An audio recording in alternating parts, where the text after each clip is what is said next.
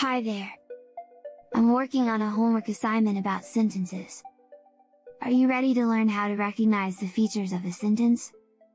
Great! Let's get started! First, let's talk about the first word of a sentence. The first word of a sentence is always capitalized.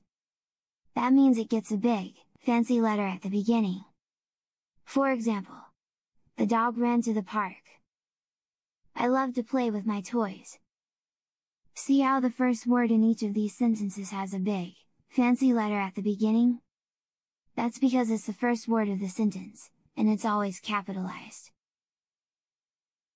Next, let's talk about ending punctuation.